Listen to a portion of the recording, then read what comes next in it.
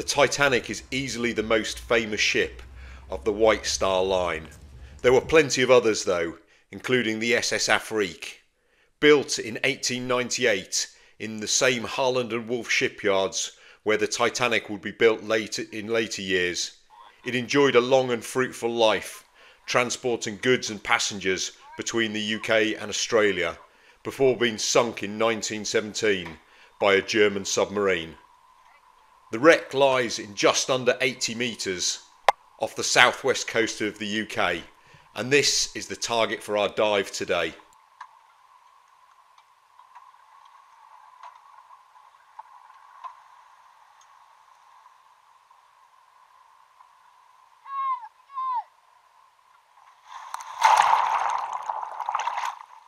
Conditions are fabulous, both above the water and underneath.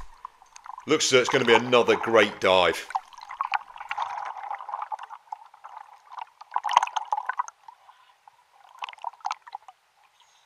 People who've watched some of my other videos will know that I often use a scooter, but I've not got one with me today, as I'm planning on going inside the wreck. What that does mean though is that the descent is going to take me a bit longer than usual.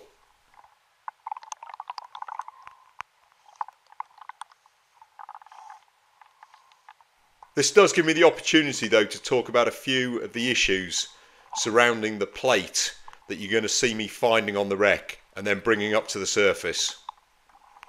Now, this is quite an emotive subject and people have strong views either way. I'll start off by saying that everything you see me doing in this video is completely legal under UK law.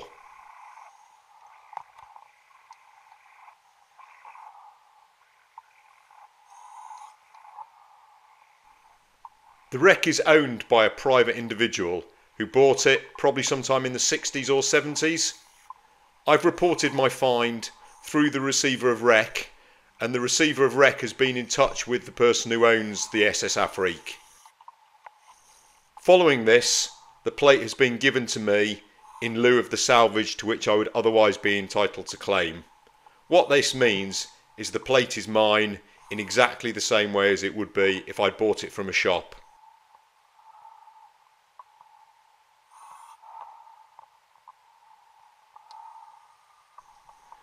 Now, people have strong opinions on this, and some people don't believe it's right to take things off wrecks, especially ones on which people have died, such as the Afric.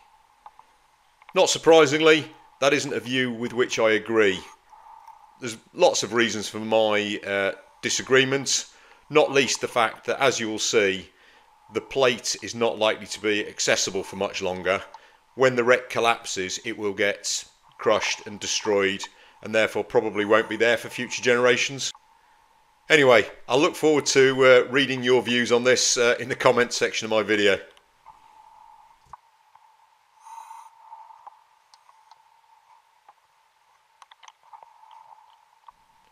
In the meantime, you can see as we descend, the water's getting darker. That's simply because there's less light able to penetrate down to this depth. Viz remains pretty good though, which is really nice, and it often can be absolutely stunning out in this part of the English Channel.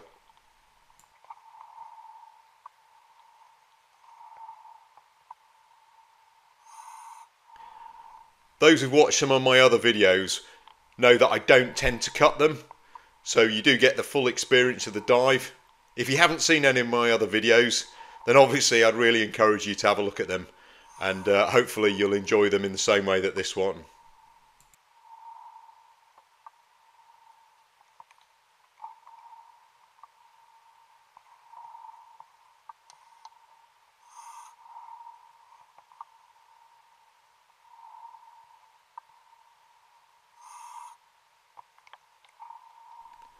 Hopefully it's obvious that my video camera is mounted on my head.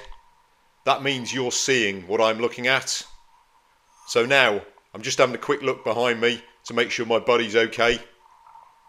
He's waving his torch in a circle, which is the signal that we use to indicate that everything's okay. We're getting deep now, so we must be getting really close to the wreck. I'm expecting it to come into view any moment. Oh yeah, there it is. Brilliant. And you can see actually it looks as though we're off the side of the wreck. There's a big bit of plate underneath me. As the first divers down, our job is to use a waster line to secure the shot to the wreck. That means it won't get dragged off either by the tide or by other divers. Before I do that though, I need to get my strobes on. Strobes are really useful because they help us find the shot line, which on a wreck the size of the Afric is not always as easy to do as you might think. So these are a really, really useful and important thing. And you can see it's been set to flash there.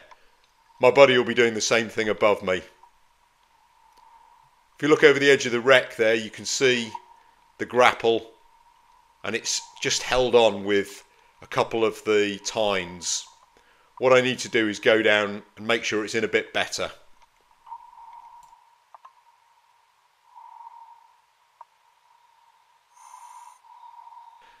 There's a load of net down here. In fact, the whole wreck of the Afric is covered in net. To start with, I'm going to take the grapple down and I'm going to see if there's something down there I can hook it on. As you'll see, it's just net, and every time I try and put it in the net, it's no good. The net moves, and clearly that's not a helpful thing for us.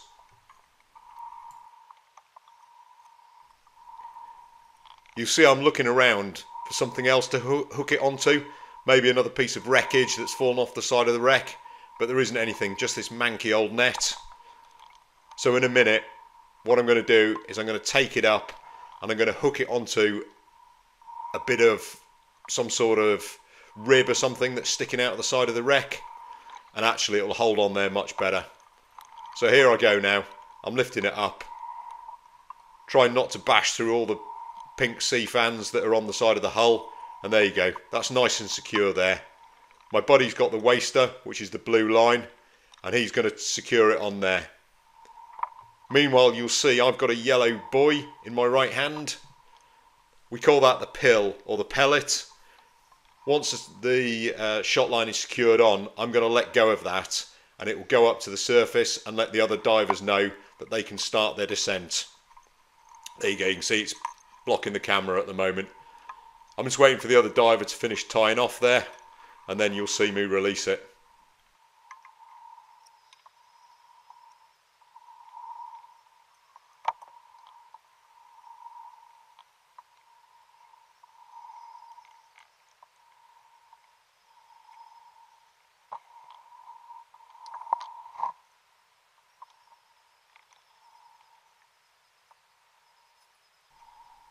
Yep, I think he's done. So, time to get rid of the pill. And it's gone. What that means is it's also time for us to go and start our dive, really. I know I'm on the side of the wreck. It's really obvious from the amount of plate. And the Afric, the way it's collapsed, is it's largely fallen inwards. All the decks and all the sides of the hull have basically folded inwards. And the inside is almost like a big bathtub. So we're just heading up there now.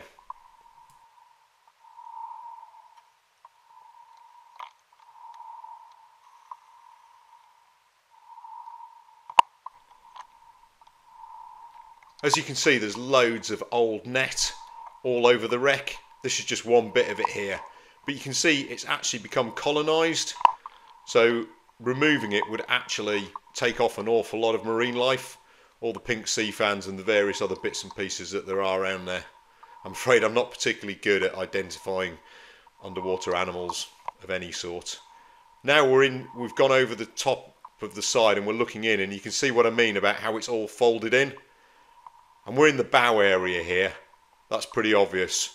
The stern was largely the passenger accommodation. The bow and front of the bridge was where they had all the cargo. You can see it's collapsed in, and in a moment we're going to see a whole load of pipes. There they are, and various other bits and pieces. Once again, just a whole load of net all over it.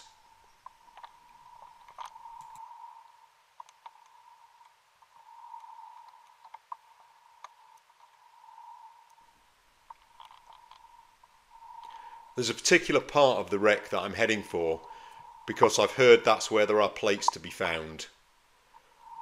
As I head there, obviously I'm having a good look around. The Afric is well known for having all sorts of interesting bits and pieces on it.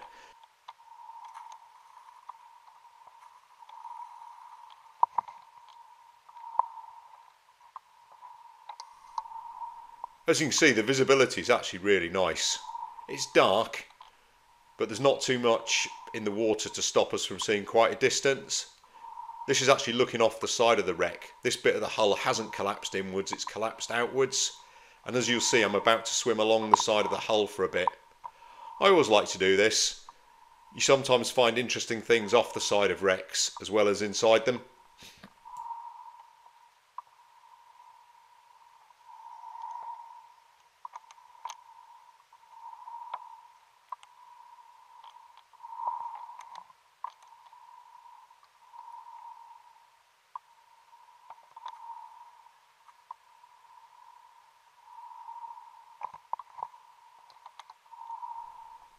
This bit of the dive shows the hull folded inwards really well. You can see the seabed is down to the right, and you can actually see the crease in the hull just to the left of my torch there. And the actual big bit of plate to the left is folded in towards the centre of the wreck.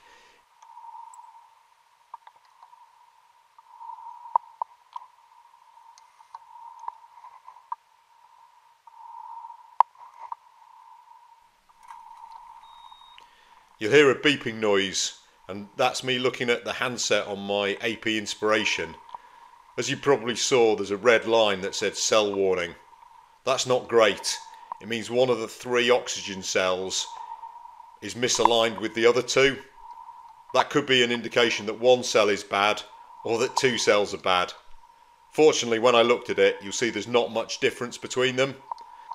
As you'd expect, I continued to keep an eye on it through the dive, and you may hear and see a couple of other warnings over the next 20 minutes or so, but I'm all over it. It's all good. As you can see, I think we're getting close to what was the bridge area here, and there's a few interesting bits and pieces. I've no idea what that brass thing is. I'm going to pull it out and have a look at it and then put it back again.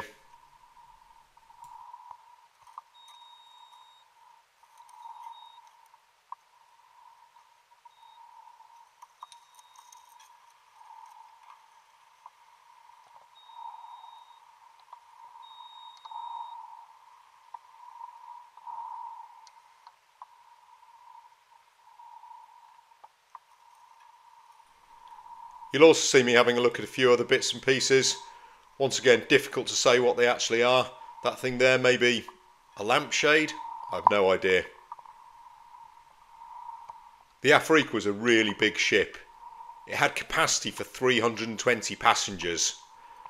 When it was sunk, there was about 170 people on board, of whom very sadly 22 lost their lives.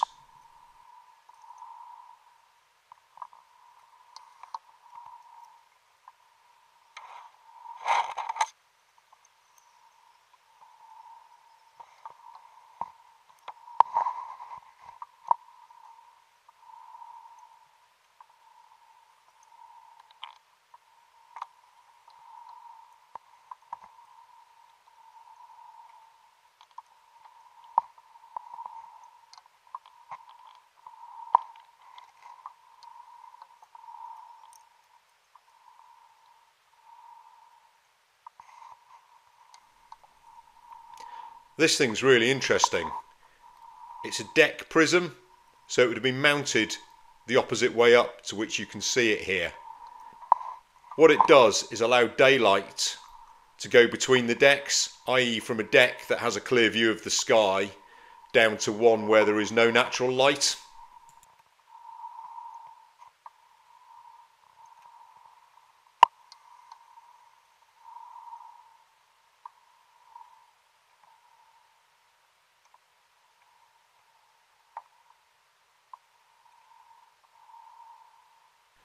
The thing my torch is shining on there is actually part of the deck. It's folded in, which is why it's at that kind of 45-degree angle.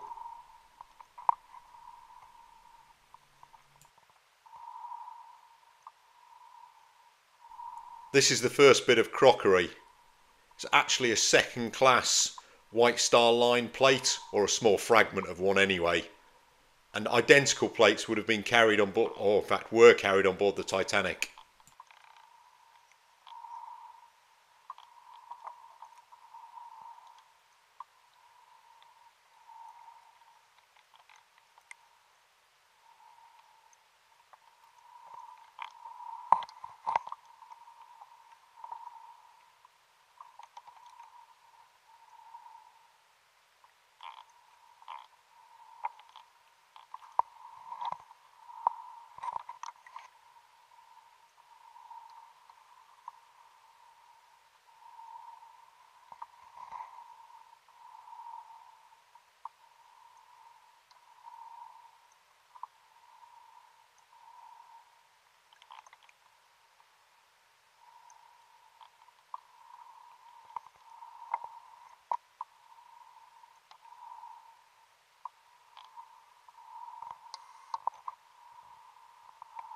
This is what I'm looking for.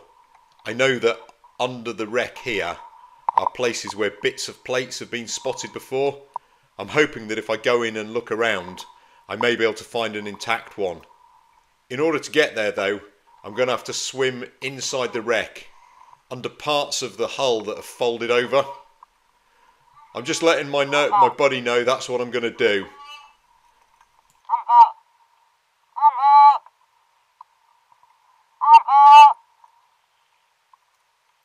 I'm also going to leave him my camera. It's one less thing for me to get snagged on.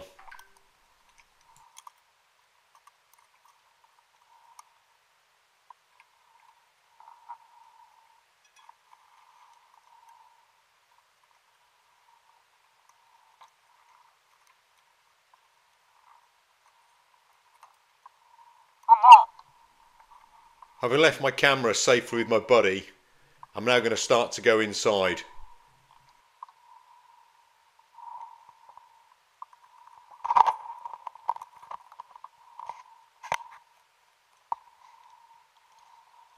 Doesn't take long before I bump my head for the first time.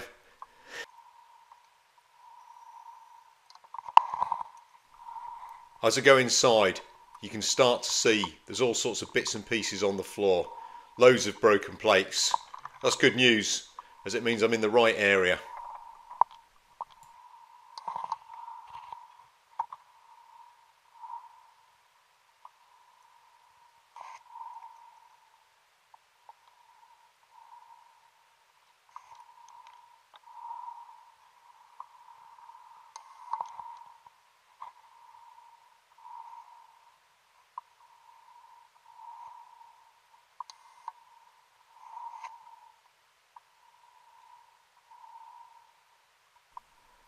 It's quite tight in here, and obviously really silty. One of the things I'm keen to do is minimise the amount of silt that I kick up so that the visibility doesn't reduce. As you can see there, as soon as I pick that plate up, the visibility vanishes. But the great news is I'm in luck almost instantly. There's a plate, which is absolutely fantastic. There must be more. So I'm going to go on a treasure hunt, going further in, see if I can find some other ones. Just picking that one up there, you can see how much silt it's generated, so I need to be really careful. And this also shows how tight it is where I am. That plate though is a corker. Look at it, you can see the white star line on it. It's been underwater over 100 years and survived this entire time. Torpedoing, ships sinking, 100 years of storms. It's incredible.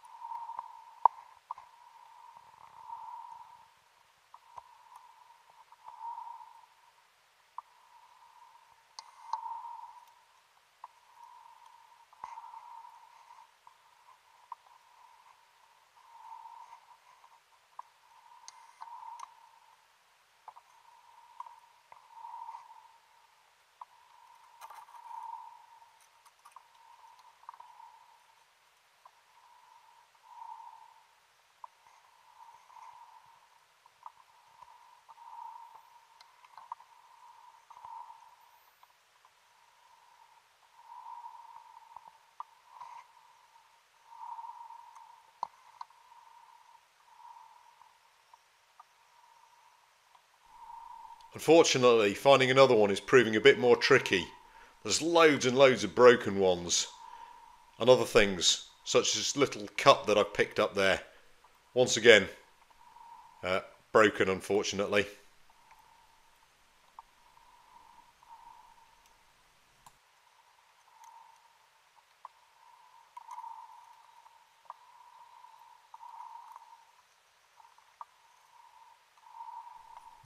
While I'm disturbing all the silt, you see a little conger eel there, no doubt wondering what on earth is happening in his house.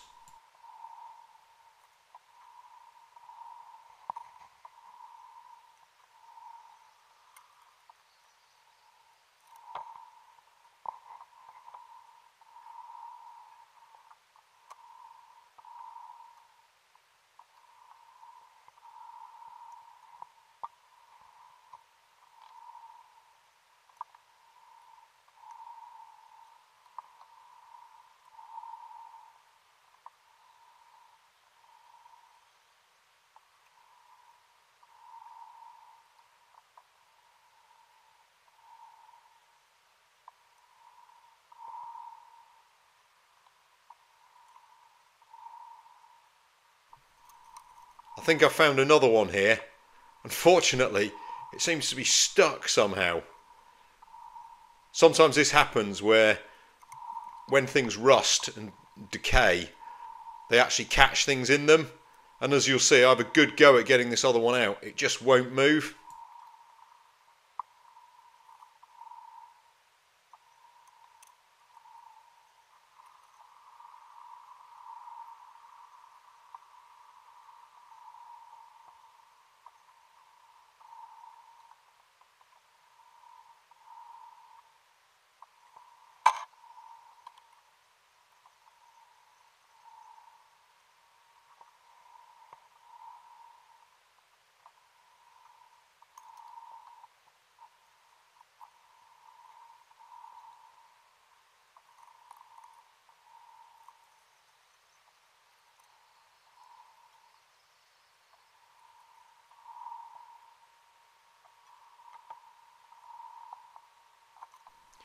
I'm hoping by sticking my knife underneath it, I can cause it to break free somehow.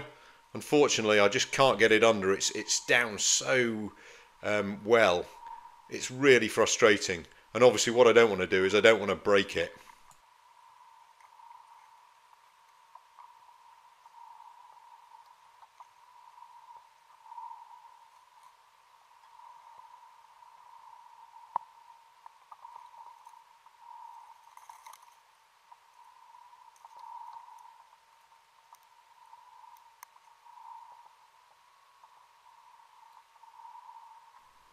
Obviously this is really kicking up the viz. You can see how poor it is with all that silt. Fortunately, I'm really close to the exit and I know my way out, so I'm not that worried by it.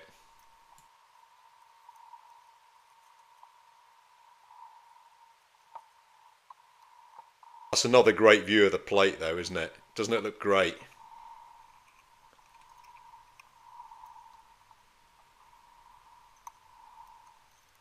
There's so many broken ones down here though.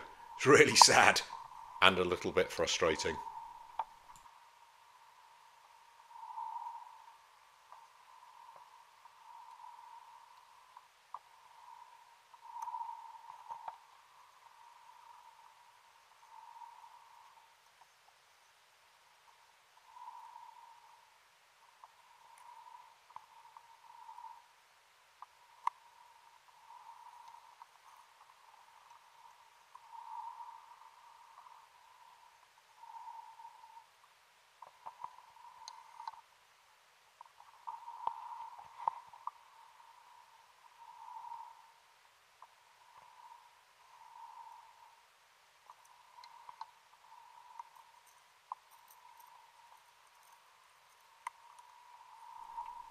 Not having much joy in that area, I decided to try and swim in a bit further and see if there's anything up here. Unfortunately, as you can see, it becomes really clear that there's no more crockery up in this area of the wreck, so it all must be back where I was during the first bit of this section of the dive.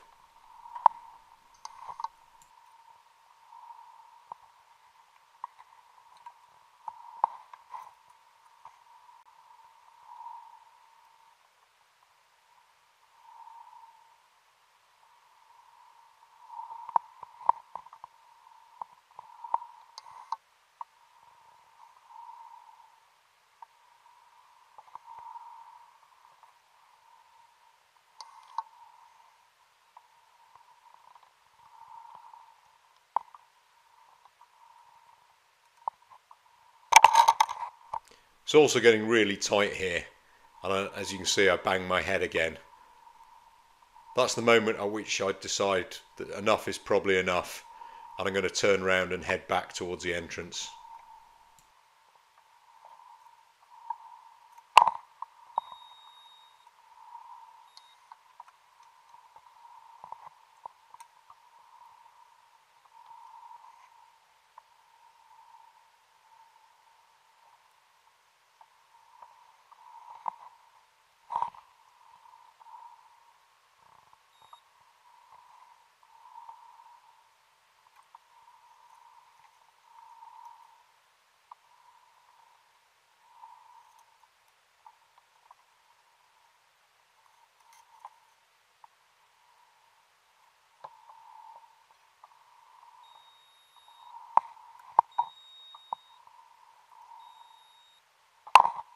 Probably hear the alarm on my rebreather going off again.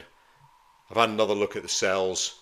They're only marginally apart, so I cancel the alarm with my thumb.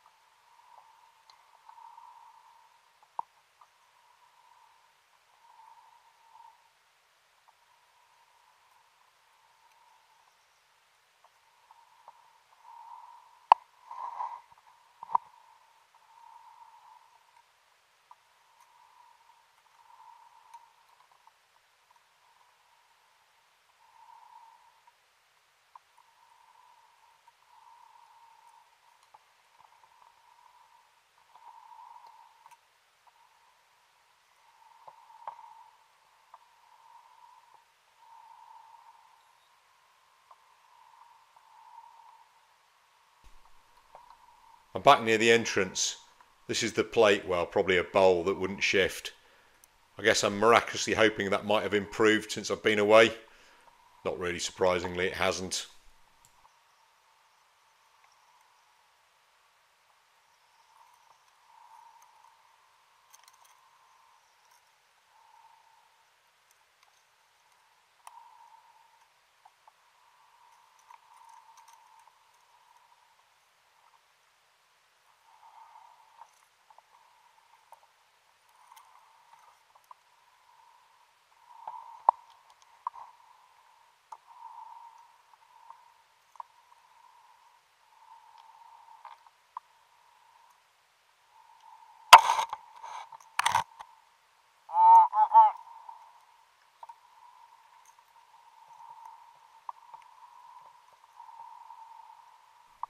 The other diver's very patiently been waiting for me, exploring the area around the entrance and keeping an eye out for my return.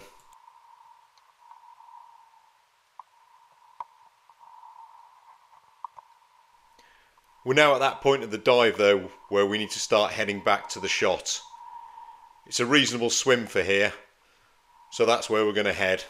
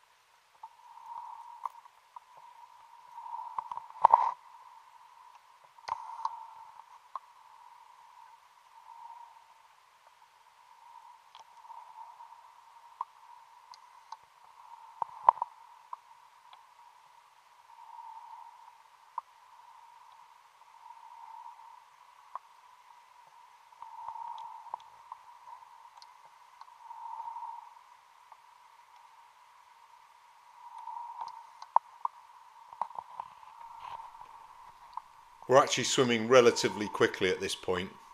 Keen to get back. We know we've got a lot of decompression ahead of us.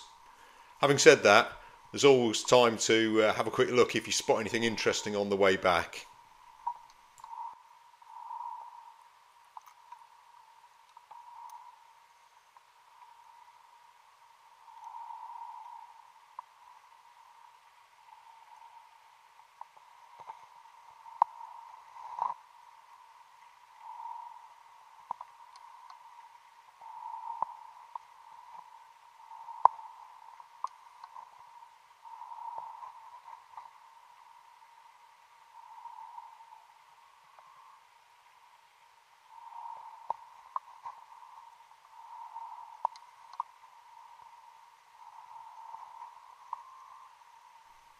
This is the side of the ship again.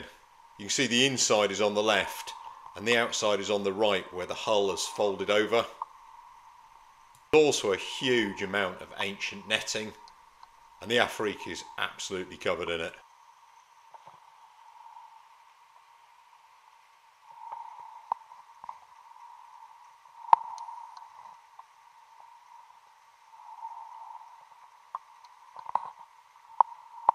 Up in front of us, fair distance off, we just make out the light of another diver.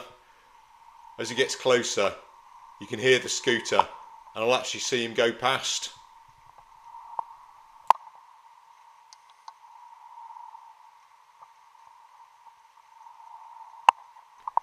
Also get the first glimpse of the strobes. It's always nice when you're looking for them and you see them. It knows that you know that your way back is confirmed.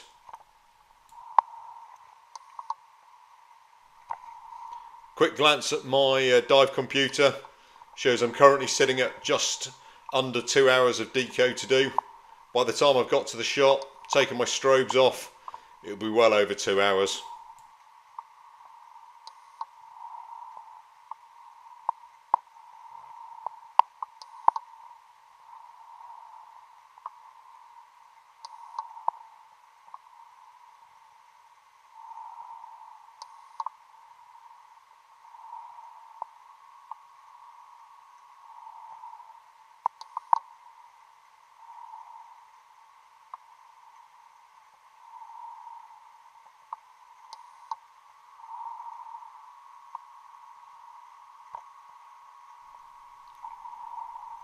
Back on the shot line, you see my strobe, it's the one with green tape on. Normally I actually have a double strobe, but I didn't have it for this dive. The double is just in case one of them fails, it's just another bit of redundancy.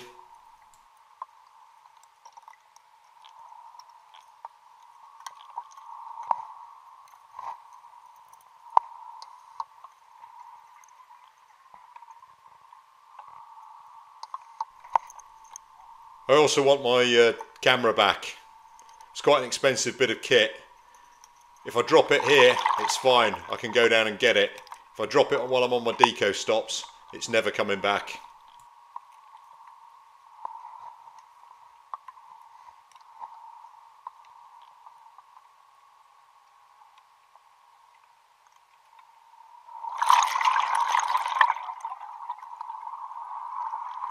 I'm sure it goes without saying that I'm extremely pleased with the result of this dive.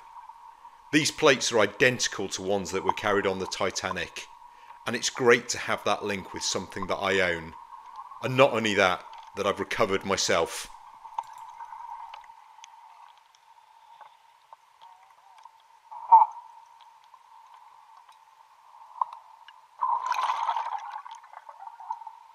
Well, that's it.